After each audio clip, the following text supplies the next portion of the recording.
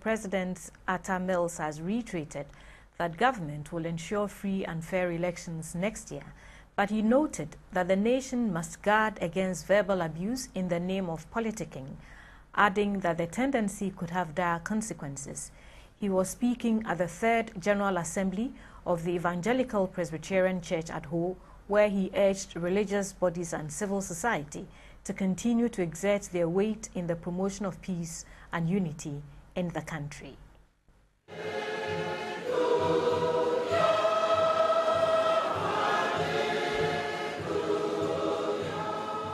The Evangelical Presbyterian Church was established in 1847 by the Bremen Mission.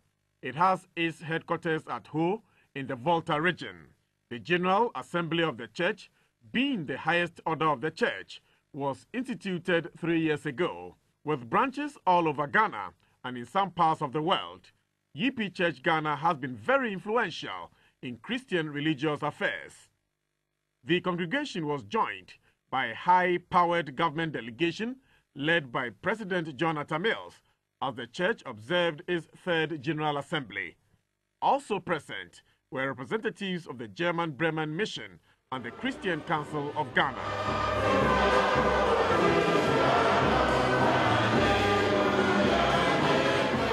The moderator of the General Assembly of YP Church Ghana, Right Reverend Francis Amenu, called for integrity in all aspects of national life.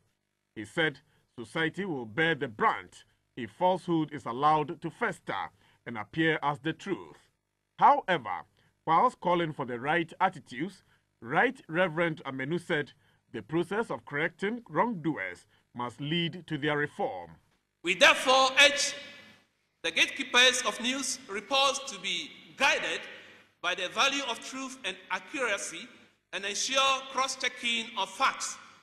Failure to do so creates the opportunity for the destruction of the lives of innocent individuals and groups within the society. President John Atta Mills' speech dwelt extensively on language used in political discourse and the next general elections. He called for sobriety, saying language can make or unmake anything, even nations. By your tongue, you may either build or destroy. Words are potent and they are spiritual. Need I remind you that the good Lord created this earth just by the words of mouth. And if you look at the Bible, we are being told to watch our tongue because our tongue is a very potent weapon. We should tame it, we should bridle it. Otherwise, what has been built can be destroyed in no time. I wonder what examples we are setting for the young people of this country. Some of us have no respect for the truth. Anything goes. Some of us do not have any regard for upholding the principles of morality.